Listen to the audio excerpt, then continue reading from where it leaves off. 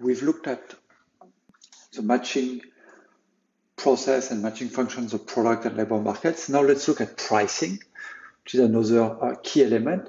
And here again, all the insights and lessons from the basic model are going to apply. So, you know, we'll have a lot of the discussion that we're going to have is going to mirror what we talked about in the basic model. So let's just summarize a few of these things and compare how pricing is going to happen on the product market, on the labor market. Let's start with the product market just because that's what's most similar to what we've done in the basic model.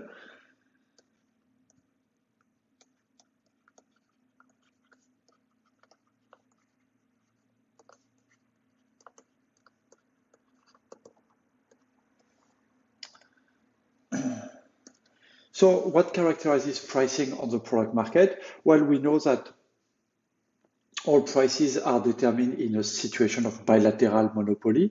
That is, anytime a firm and a households and a customer get together, there is a surplus that's created.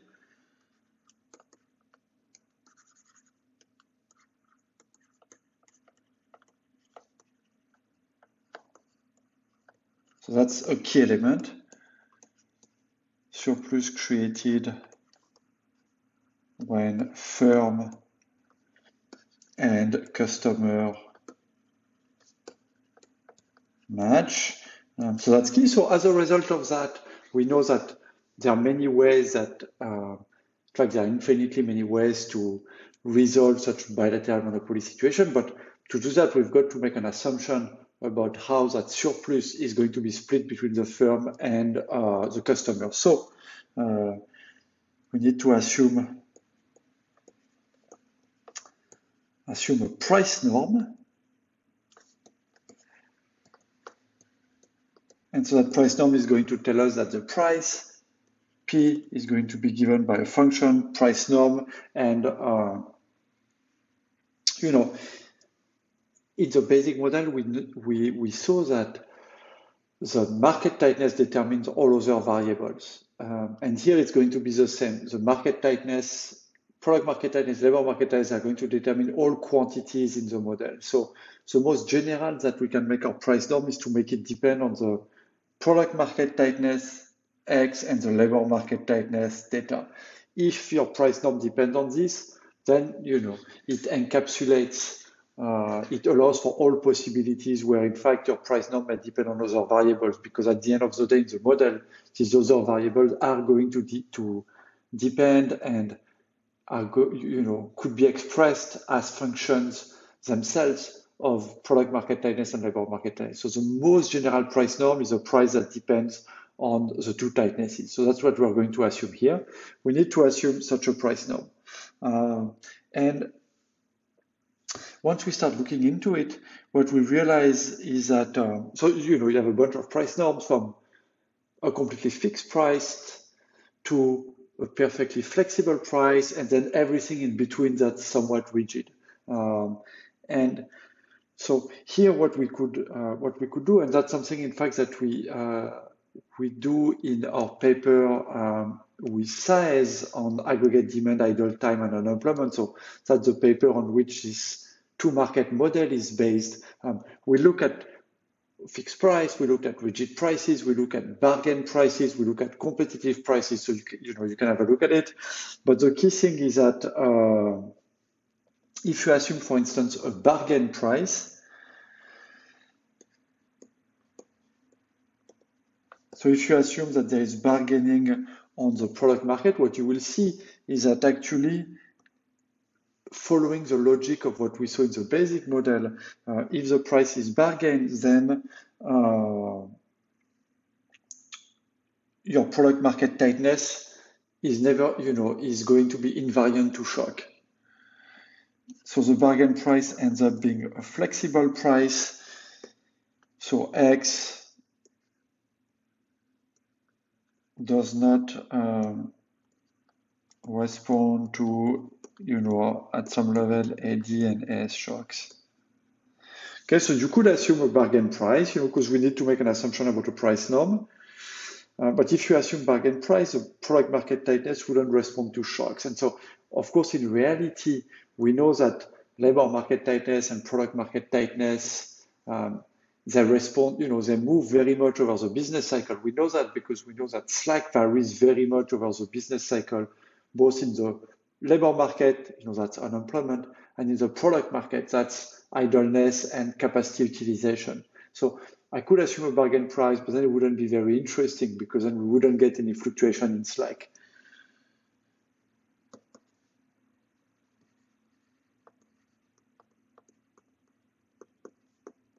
So here we would get no fluctuation in slack over the business cycle. And so that's not interesting because here we're trying to build a realistic model of the business cycle. So we're not going to assume that. And so another thing we could do is we could have a fairly general rigid price. So that's a price that's a rigid price is a price that's not completely fixed. So it's a price that moves in the direction of the bargain price, but less than the bargain price.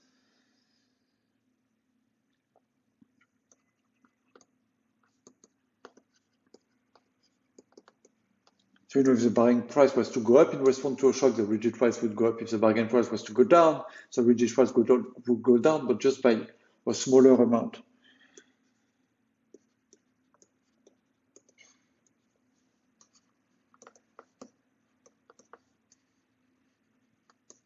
But by a lesser amount. Now what we know though is that if you assume a rigid price, the fluctuation that you get, all the comparative statistics are actually exactly what we showed is that the comparative statistics are exactly the same as if you have a fixed price.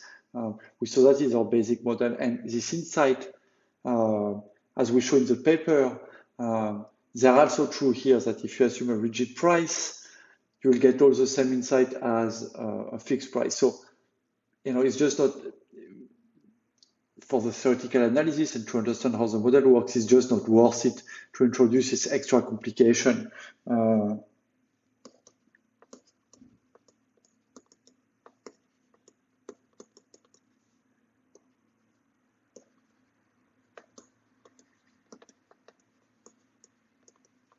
So that's what you can show. And so, given that you get exactly the same comparative statistics, we're just going to focus on the case of a fixed price. So it's not that we cannot move to something more general that's actually not fixed but rigid, but the comparative statistics would be the same. So we're going to just, here for simplicity, and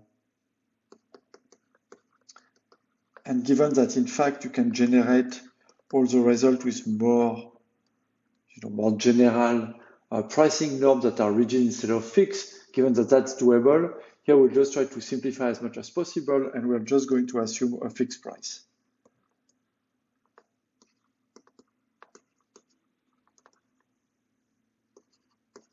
So we'll just assume that our price P is fixed and positive. Okay? And in a sense, it's without too much loss of generality because you could generalize that fixed price to make it rigid and still would get all the same results that we had showed as we had showed in the paper. But here, let's focus on the simple case. So we have a fixed price P positive for all our services. So this is our product market pricing. It turns out that, of course, given the symmetric structure of the labor market, everything is going to hold true in the labor market as well.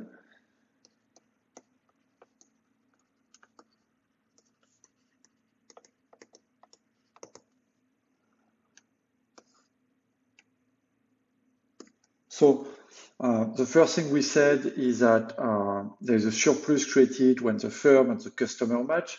This is exactly true on the labor market as well. So we also have a situation of bilateral monopoly. And exactly the same, there is a surplus created when the firm and a job applicant meet. And why is that surplus here? Well, on the firm side, it's because once you meet a worker through the matching function that's qualified, well, you've already spent all your you've already spent a bunch of labor on the vacancy, and so if the match doesn't go through, then you have to repost a new vacancy, redevote labor to looking after that vacancy, and then at the end you'll get a new worker, which in expectation is going to be exactly the same. You're going to pay him exactly the same, but you would have had to spend all that money paying recruiters looking after the vacancy. So there is a surplus here that your cost of recruiting are already sunk, and if you wanted to get a new worker, you would have to respend these recruiting costs. So clearly on the firm side, there is always a surplus. On the job applicant side, it's exactly the same. If the match doesn't go through, well, then that was your one chance to meet with a firm, then you're going to be unemployed in that period, and you're not going to bring any income to your household, and that's going to reduce consumption. So clearly, the worker is better off working for the firm than being unemployed. So clearly, both sides have a surplus, and so of course there's a joint surplus that has to be shared between the firm and the worker. And so again, you need a wage norm to determine what the nominal wage is going to be. So in the same way that you need to assume a price norm on the product market.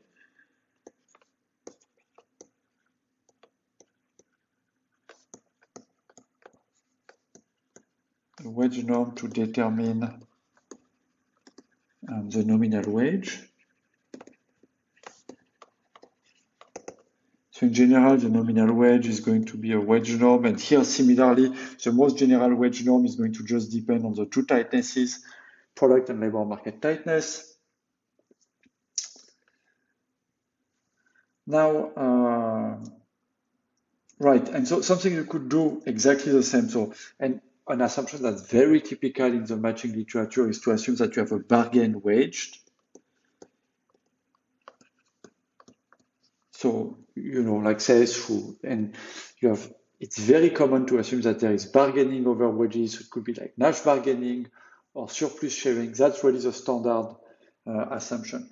So that's, as we know, that's not a useful assumption to think about business cycle, because if you're here, what we can show is that if there is bargain wage, actually the labor market tightness is going to not respond at all to labor demand or labor supply shock.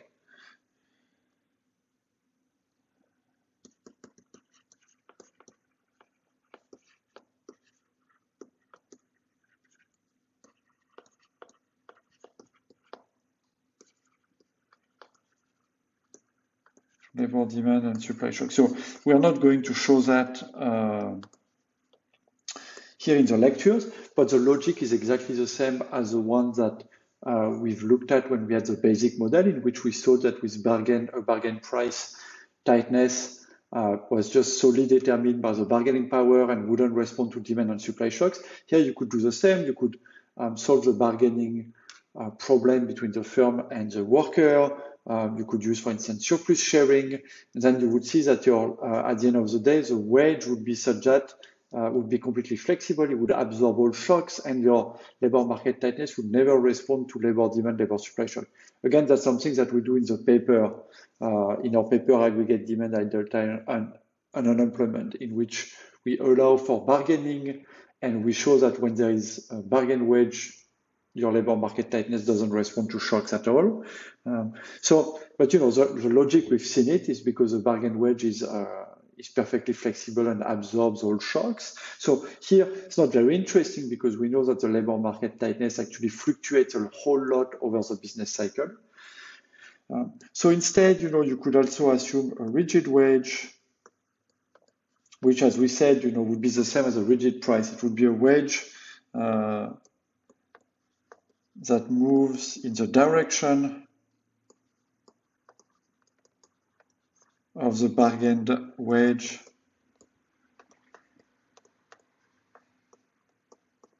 but it moves in the direction of the bargain wage, but by a lesser quantity.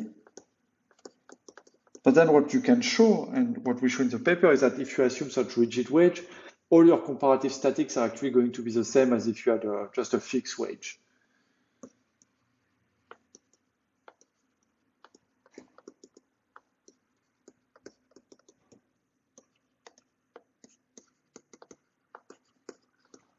So given that here we're looking for simplicity, we are not going to cover the case of the rigid wage, but that can be done. We're just going to focus on the case of a fixed nominal wage.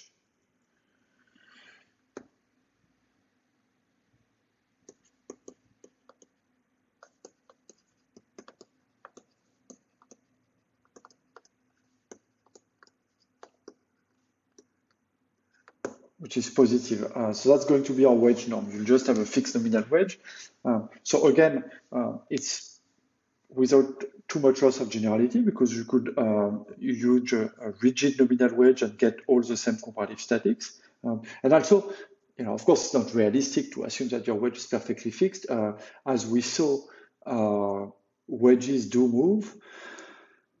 And in particular, we saw that, we did see that there was a bunch of nominal freezes. So you have some nominal wages that don't move for a long amount of time, but you also saw that sometimes we saw that there were many real wage freezes. So often it's real wages that don't move for a long amount of time.